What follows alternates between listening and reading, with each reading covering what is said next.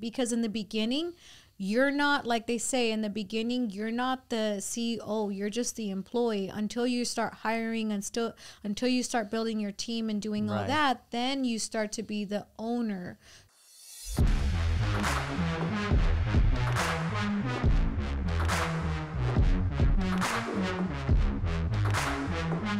Ladies and gentlemen, get ready to be inspired as we dive deep into the world of commercial financing with a true powerhouse in the industry. Welcome to Unleash Your Power, a podcast that empowers others to get what they want and achieve their wildest dreams. I am your host, Jeffrey Pinzon, and today we have the great pleasure of interviewing a truly remarkable woman who is making waves in the financial world, in the commercial financial world. She is the founder and CEO of CRE Capital Investments, a reputable company, a trusted company. So get ready, guys, as we dive deep into her story. So Rachel Garcia, thank you for being on our podcast today. Get ready, guys, because she has a lot of things that she's going to be sharing with us today. So Rachel, let's jump right into it. Can you tell us a little bit about your upbringing? Who was Rachel back in high school? Yes, thank you so much for having me. Absolutely. I'm happy to share. And gosh, we dove right in, right? So my childhood and my upbringing. Where do I start? So growing up, I always knew I wanted to be an entrepreneur. I didn't know what I wanted to do. So when I first graduated high school, I started working for a bridal store. And then I started managing bridal stores. And one of them was actually going out of business. So when they went out of business, I took that as an opportunity to start my own business. I've always been into fashion. I love fashion. I love to dress well. I feel like the way that you dress presents you and tells you a lot about the person. So I opened up my own women's clothing boutique at 20 years old. I saved up in Downey, actually. Okay. Yeah, by the Stonewood Mall. Oh, wow. So I opened up my women's clothing boutique, and so when one of the bridal stores went out of business, I bought everything from them, from the showcases, the mannequins, the racks, all of it. So then I found a location, Downey, near the Stonewood Mall. It was called Besso XOXO. Okay, yes, yeah. that's where. So for my personal Instagram, Rachel_Besso. That's where the Besso comes from. And it's funny because everybody thinks that that's my last name, but I don't want to change it because it's very sentimental to me. Right. So anyway, so that's where it came from. I started my business. I had it for a year, and then I got bought out. These two women they were clients of mine. They would come in all the time, and they were like, "Have you ever considered selling your business?" And I'm like, "Well, no, not really. Mind you, I'm 20 years old." So I said, "No, not really. But I mean, if you put an offer, sure, why not?"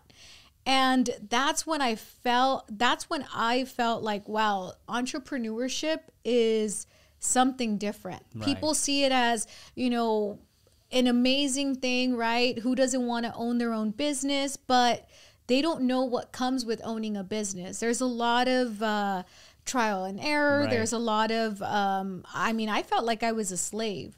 I was there Monday through Sunday from open to close. Like it was just, it was a lot for me, right, especially at 20 years old. And so I decided to sell it. So I got bought out. So at 21, I sold it. I traveled for a year. For an entire year, I traveled. I took some time off, and I thought to myself, what do I want to do next? And I felt that when I was starting my business, I didn't know who to lean on. I didn't know how to start the business right. I didn't know the importance of opening up a checking account, having payroll, having like all these things that you need to run a business. Right. So that's when I decided, you know what? I'm going to be a business banker and help these business owners establish their own business. Because for myself, if I was struggling, I could only imagine the Hispanics. that don't know, they're just hard workers, but they don't know anything else other than just work hard and that's it. They don't know the tools and the resources that they have available to them. So that's when I was like, you know what? I'm going to go work for a bank and I'm going to go help out businesses. So I started in the bank as a business. I think it was specialist or banker at the time. I don't remember, but it was like to help business owners. And so from there, I just moved up the ladder. I was with Bank of America corporate for 5.5 years. I was with Wells Fargo. I was with JP Morgan. Wow. I mean, I really moved up the corporate ladder. So it's been 11 years that I've been in commercial financing now. So from business banking, I went to commercial financing, and that became my passion, commercial real estate. Wow. So let's take it back, because I know you mentioned the clothing store, right? And it's funny because I had partnered up with there was a clothing store called The Arte in Downey. And we had partnered up with the Gentleman's Clothes. So I could relate to what you're saying right now, because buying inventory, especially in the clothing, you got to be selling that clothes right away because fashion is changing. Correct. And the turnaround time. Right? And mind you, I had clients that were coming in weekly. And so if you don't have new inventory every week, they're going to go to the mall. Yeah. And I pride myself in having a boutique where I don't have the same stuff that the mall has, where you see your stuff at Forever 21, Zara, H&M, which Zara is my favorite store, but still, I wanted unique pieces at my store where they can come in and shop every week. So every week I had to stock up. Mm-hmm. So yeah, you have to sell what you have to be able to get more inventory to come in. So it could be stressful for sure. Yeah, absolutely. Yeah, it is. And then you got to sell the extra stuff for wholesale so you can get it out the way so you don't get stuck with it. So from right there, transitioning into the corporate world, like what are some stuff that you learned that led you to now, once you open up your own business, your own mortgage company, what are some stuff that you took from that corporate world that allowed you to build your business? I took a lot, actually. That's a great question. So through my entire 11 years of being in the corporate world, I would deal with so many different businesses. And for me, what's important is getting to know the owner, getting to know the business. That way I'm able to help them best, right? Knowing their story, knowing what they need. I'm not going to give them, a line of credit if I know they don't need it. So my whole thing was learning about them, learning about the business, how they got started and all of that. So that led me to where I am today with my company, because I wanted to, one, be able to provide tools and resources for everybody. And most big banks, they only look for your A-paper clients, right? They want you to have, the best credit, the best cash flow, the best everything. So I wanted, the way that I created my company is to have the tools and resources and get creative with the financing. Be able to provide financing for new investors, for your seasoned investors, and provide the best terms and rates for everybody, depending on your scenario. So that's what I pride the company in, is being able to be that tool for everybody, not just your, A-paper clients, which is what most top banks do, right? If you don't fit that little square box, if they don't like your property, it's just not going to happen. Wow. Can you share some stories of maybe people that you have helped out, some successful stories of maybe they weren't helped out in the corporate world, but they went with you and you were able to? That's my every client. Well, share some with us. That's honestly my every client. I have clients that, that the bank didn't want to refi for one reason or another. I have one that I'm working with. He has a bunch of tax liens and he wants to do a cash out refi to be able to pay off those tax liens. The tax liens, and nobody wanted to help him. I was able to get him the best terms and rates, and it's a $4 million deal. Wow. Like, how do banks, like most lenders will pass on that. At least the the big banks, right? So I wanted to make sure that my platform is pretty wide where I can do, I can get creative. Mm-hmm. You mentioned last time I was having a conversation with you, and I asked you what's better, buying a single residence or a commercial building. You had mentioned a commercial building. A commercial building all day long. Break it down for us. So give me an example, right? Like, let's just say me, like I don't own a building yet. I'm a business owner. Mm-hmm. What are the steps that you will take me through? So it depends. Are you buying a building for yourself to run your business out of it, right? Or are you buying an investment property like a multifamily, right? Mm-hmm. So let me just start with the multifamily side, right? An SFR versus multifamily. Multifamily, I don't know if it's just because of me, but I just love commercial, right? And it's all a numbers game. It's all based on the assets. We look at the rent rolls and we look at the operating expenses, and that's when we decide what we're able to lend on that property. If the property is not stabilized, we can do a bridge loan on it, pay for 100% of the rehab, stabilize it, you refinance it, and I'm helping you, with the entire process from A to Z. If you want to build a multifamily property, I can do the construction for you. It just really depends on the investor and what they're looking for. SFR, I don't really know that side. I don't really touch that side, but it's more emotional for me, or so I feel and so I hear. It's more emotional. There's more attachments, right? When you're dealing with the single family, it's like there's a lot of emotions and attachments. Commercial, it either makes sense, the numbers make sense, or they don't. That's it. It's black or white.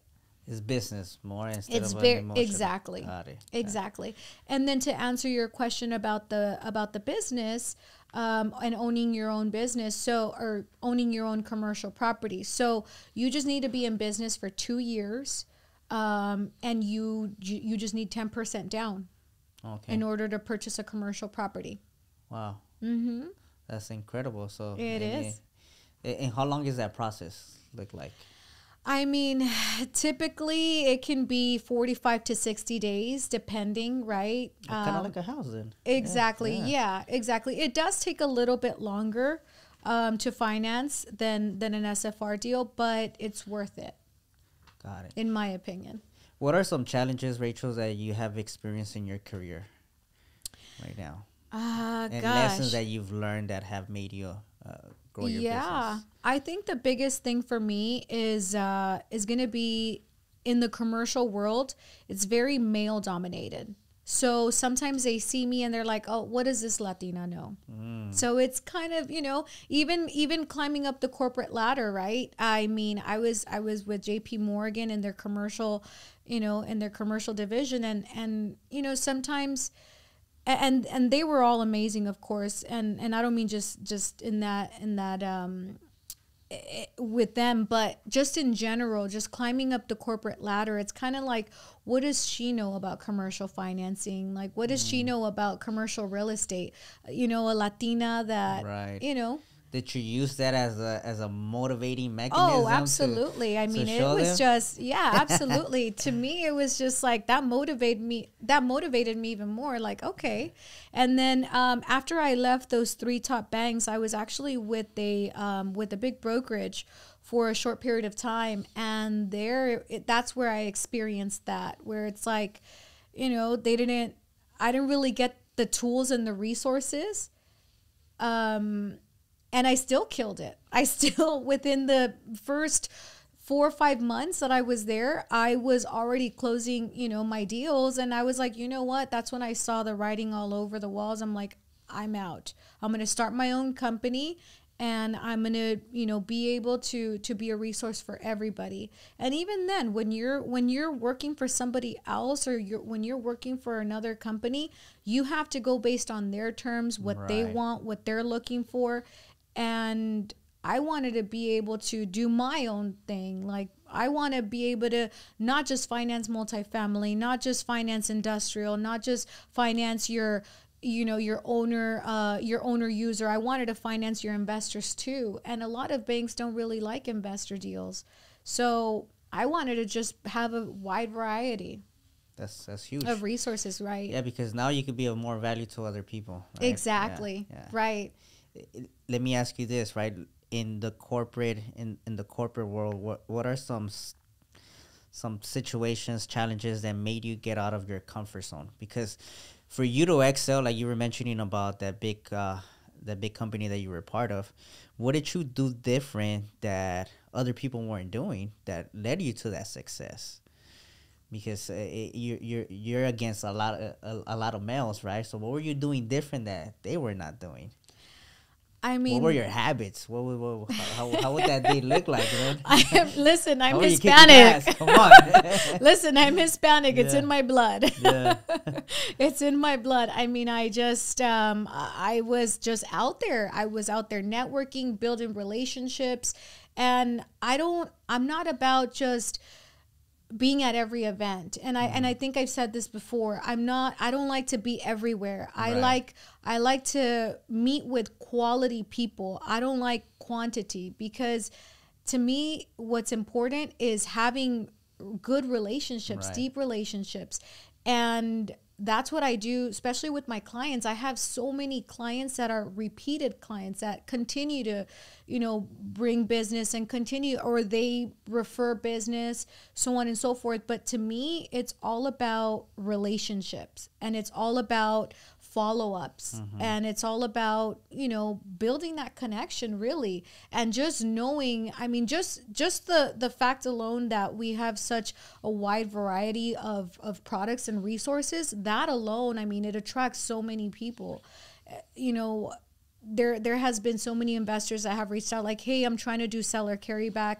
Is that something that you're able to do? Yes, of course. Hey, I want to do, this, but my credit is this. Can you do that? Yes, absolutely. Obviously, I'm not going to be able to finance everybody, right? Yeah. But I'm not, I can't work magic either, but I could do what most can't. Got it. How do you stay on top of everything? Like in your industry, there's constantly all the time things changing. Like, how do you stay on top of it? Yeah, of course. I mean, you that's part of the business, right? Just like yourself and any other business owner. How do you stay on top of things? You got to stay on top of the competition. You got to stay on top of the market. You got to shift with the market, right? You got to see where the market is headed and where it's going. So it's all about doing the research and just staying on top of everything. What are some difficult situations that you've have experienced in your business? I would say this, to be quite honest with you. I'm an introvert, believe it or not. What? You're lying. I'm an introvert, so it's really hard for me to do a lot of the marketing and put myself out there. To me, it's like, I'm closing, I'm making money. Like, nobody has to, like, why do I have to broadcast it? Right. But then at the same time, a lot of people have been telling me, well, you're being very selfish, because people need to know that, right? How are people going to know who you are and what you're capable of if you're not showing it, if you're not marketing it, if you're not showcasing it? So that's my biggest challenge, is getting on camera and doing videos and educational videos, right? Doing podcasts, like having people know about me, about my story, where I came from, what I do, what I specialize in. It's been really hard to get it out there and to really market myself, really. Yeah. Because as an introvert, I'm just like, I just want to be behind the closed doors and just, help everybody, as many people as I can. The people that know me, great. The people that don't know me, I mean, but no, I can't be selfish either. Right. I have to share it with everybody, and let everybody know what I'm capable of, what I've done, what I've accomplished, and the resource that I can be for them. Absolutely, because and that's great that you're noticing that because you could add so much value to people, especially with social media now. Your story, you being an example. There's a lot of women that are going to be watching this episode that they're going to be like, man, like, if she could do it, I could do it. Absolutely. And anybody can do it. Absolutely. Yeah. Anybody can do it. It's a matter of not giving up, because there were so many times where I just wanted to give up when I first started my company. When I first started it, Like, give us some examples. What were some stuff that made you like, man, I want to throw in the towel right now? Yeah, when I first started CRE, I had to start from scratch, right? Everything that I had built with those banks and the company that I was with, that was for them. I couldn't take that with me. That was, they paid me to do that. So I had to leave everything that I had built and start from scratch. And that was my biggest thing. And to build your pipeline in the commercial space, it takes a while. So, and then of course the deals are not going to be smooth all the time, right? You're not going to get your perfect transaction. So there's a lot of bumps on the road. So there was a lot of times where I was just ready to pull my hair out, but it's like, nope, I'm not giving up. This is my passion. This is what I'm good at. And let me not be selfish and just think of myself. Let me think about the client. Like, once we're done with this, once we're done with this transaction, like, I'm saving them a lot of money. Right. And I'm able to help them. So yeah, so there was a lot of times for sure. And then building that pipeline, building my network all over, like, it was just, there was a lot of hiccups, but I'm honestly really, really happy that I did. And it was the best decision I could have ever made. Like, I'm happier than ever. And sometimes I even pinch myself, like, oh my gosh, like, I go out and I speak at events and I'm like speaking to 100+ people. And I'm like, I can't believe, like, I'm here for me, like, through my company. Like, I'm not with, Bank of America, or I'm not speaking on behalf of, awesome. Wells Fargo. Like, I'm speaking in behalf of CRE Capital. Like, wow, like, it's amazing, right? That's huge. But at the same time, you got to remain humble and just continue to just kill it, and people will eventually start to come to you. Yeah. Who are some people in the beginning that you learned from in your industry? I mean, you learn as you go, right? There have been, I've had a few mentors, along the way, but you learn as you go, and you kind of start to pivot. Like, okay, what do I like from that? What do I not like from that? Like, what do I want to take in? There's a lot. What are some of the most common mistakes that you did in the beginning? Gosh. Within the company? Yeah. Huh. Like building it, yeah. I would say follow-ups. I wouldn't follow up. It's like, in my head, I'm like, well, if they want it, they can reach out. They already know, what I do. It's kind of like putting my ego down a little bit. Like, like, listen, at the end of the day, like, you need to kind of, we need each other.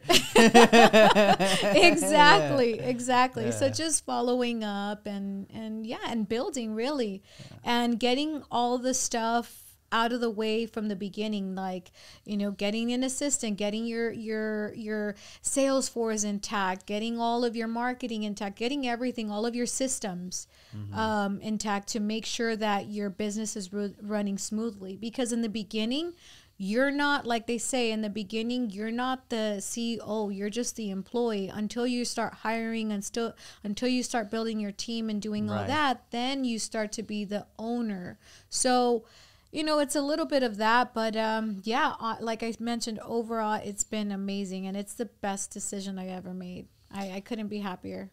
Where do you think that you excel the most? In the building relationships, getting creative with the deals? Where do you feel that it's like, man, this is what I love, this part of the business is what I truly love, and I'm in my power? I think it's a little bit of everything, to be quite honest with you. I'm pretty good at getting creative, right? And then I'm also good at building that relationship. I'm also good at like I said, I'm an introvert, so I don't do that great at networking events, but I do well. I do well with, like, one-on-ones, right? And building that connection. So I'll give you an example. So I love to travel, right? I love to travel. And so I actually travel alone. And the reason why I do that is because, well, one of the reasons why I do that is because when you travel alone, you have no choice but to socialize and talk to people. And that takes me out of my comfort zone. I love that. So, and you're in a complete different place. Completely different place. Completely different place. And I travel, I mean, everywhere. And everywhere I go, I end up meeting the most incredible people. Wow. Incredible people. Had I been with friends, I would have just been with them and just been in my shell, and that's just that. But when I travel, it's just a whole different ballgame. I mean, I've made friends in Paris, in Dubai, Croatia, I mean, Fiji. I've gone everywhere and built relationships everywhere I've gone. And till this day, we still connect. We still talk. I love that. That's actually really good because it forces you. It forces you. Hey, I gotta talk to you now. Awesome. Yeah, it does. It does. What has stood out the most of you traveling? Like what country has been the one that's like, wow, like I want to continue going back to it? Gosh, I don't know. There's been some for sure that have been on my list, but I don't know. I would say Dubai. I really enjoyed Dubai. That was beautiful.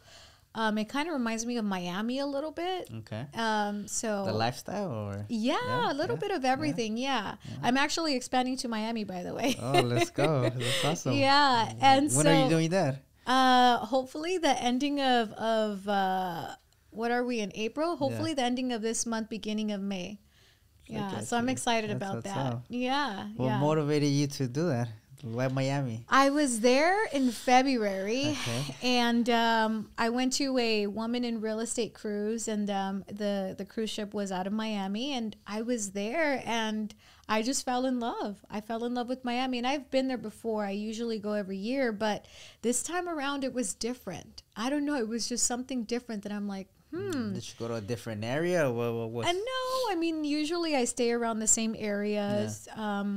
And I don't know, it just, something about it just, I was like, you know what, I need to build a footprint out here. And it, ironically, what's just crazy, I've been getting deals from Miami, either whether it's a construction deal or, you know, they want to buy a business, but I've literally been getting deals. So I'm like, this is a sign. So I'm making it happen. That's awesome. Yeah. Congratulations. Thank you. Nice. So now you're gonna be having a team out there and everything. Yes, that's the plan to build out there. Yes. Got it. Yeah. So when you're hiring, what do you look for your company, Rachel? I mean, I want them to have great qualities, right? Commercial is not easy, and it's not for everybody. And this is what I tell everybody, especially through the interview process, right? I make sure that they know what they're getting themselves into, right? Because there's a lot of people that are like, I want to do commercial. Once they kind of test the waters and realize what it's really all about, they're like, oh yeah, this is not for me. So, you know, I make sure that they really have a passion for it, like I do, right? So I want to make sure that we're sharing that passion, and that we're also sharing, you know, I mean, everything about it, right? Are you good with numbers? Are you good with people? You know, you got to think outside the box. So I would say those type of qualities, and making sure that they're driven. But most importantly, I want to make sure that they're good people, that they're, you know, that they're good humans, right? The other day I heard somebody say a speech about, in partnerships or in any type of work environment, you want to make sure that you know who you're working with, right? For example, if this guy's out there cheating on his wife, how do I know he's not going to cheat on me in business, right? How do I know he's not going to do me wrong in business if he's, you know, out there cheating on his wife? So I want to make sure that that they're good people, that at the end of the day, that they have values, and that they value their family, that they value their friends, their relationships that they build, their business partners, whoever it is. But I think that's really, really important. That's huge. It is. It really is. Love that. So let's just say that I'm in a 9-to-5 right now, right? Same scenario that you were at. What would you do different, and what would you share with other people that want to take that jump into our entrepreneurship? Just do it. Just do it. Just do it. I contemplated for so long, and that's what honestly like kept me. Like that's really what kept me. I had, the VP title. I had everything. I was already up the ladder. I was starting to see a ceiling. I'm like, I'm going to go from this to what? Like I'm already all the way up the corporate ladder. Like where am I going to go? And so I already knew what I wanted to do. I already knew that I wanted to build this company, that I wanted to, build CRE Capital, but I didn't know how to do it. I didn't know how to take that jump because I'm like, I have, you have a high salary, you have that comfort, you have that security. You already have blanket. that lifestyle too, right? And I already have that lifestyle. So it was so hard. And then I'm like, how do I rip the Band-Aid? Like, how do you just take, leave that security blanket and take the jump? But honestly, just take it and you'll figure it out as you go. They say the entrepreneurs built the plane as they're jumping. Exactly. They'll build it in the process. Absolutely. And honestly, that's the best way to put it. Yeah. You just got to take it and just go with it and don't give up. Even if times get tough, do not give up. Like that's just the bottom line. Just keep going. Just keep going. Yeah. Exactly. That's awesome. Good. Great advice. Any last words that you want to leave for our audience, Rachel? It's been you gave us a lot of good. This was some good stuff right now. I mean, how can they find you? And when are you gonna be doing more content? Because now we're gonna put you out there. You're gonna about to declare how much content you're gonna be putting out there. Oh my goodness! Oh gosh! We're gonna help you out with that. We got you. So. That's very. Ooh, I'm already getting sweaty. My hands are starting to get ready. Sweaty We're shooting already. videos after this. So definitely, I'll be creating more content.